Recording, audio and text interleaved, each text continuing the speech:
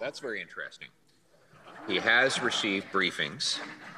The question then is, did he receive those briefings since November 7th, when Global News reported that CSIS had said that the Chinese government had funneled money to nearly a dozen candidates? So the Prime Minister says he knew nothing about money from China to candidates. However, presumably he would have been curious enough to ask when he read about it in the news. Did he? The Right Honourable Prime Minister. Speaker, I think you and all Canadians understand that I need to be deliberate about my answers when it comes to a matter of national security. Canada and our allies are regularly targeted by foreign states like China, including during our elections.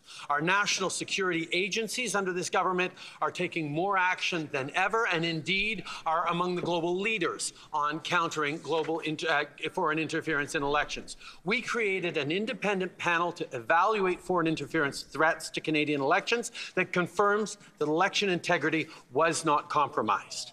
I am briefed, but all parties are briefed on threats. Honourable Leader of the Opposition. The question is, has he been briefed since November 7th about whether or not a foreign power funneled money to Canadian federal candidates? Yes or no? The Right Honourable Prime Minister.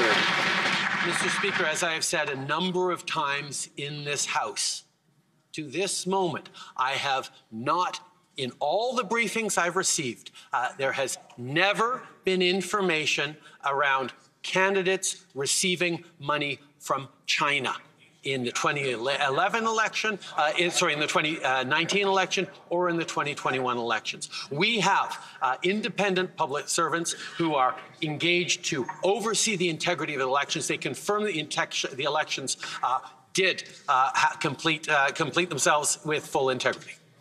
Honourable Leader of the Opposition. Did he ask for briefings on the allegations that were in the November 7th story? Yes or no? The Right Honourable Prime Minister.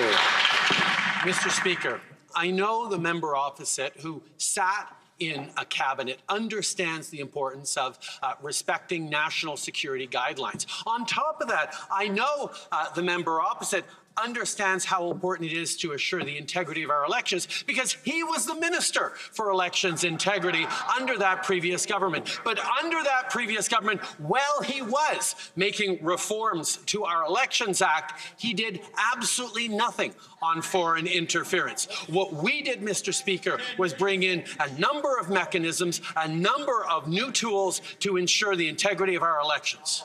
Leader of the Opposition.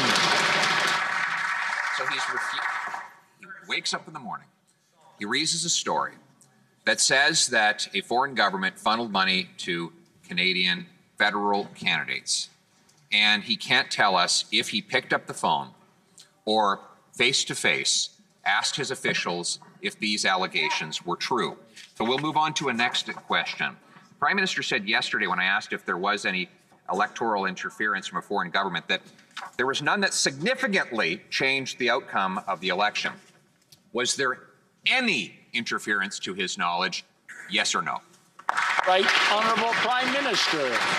Like I just said, Canada and most of our allies are regularly subject to foreign interference from various states, including China, on an ongoing basis and including during our elections. And that is something, Mr. Speaker, that the member opposite would know if he'd paid attention when he was Minister of Elections, but also if he were to ask to his two colleagues who are previous leaders of the Conservative Party from 2019 and 2021, whose teams were briefed before, during, and after those elections on foreign interference. Right.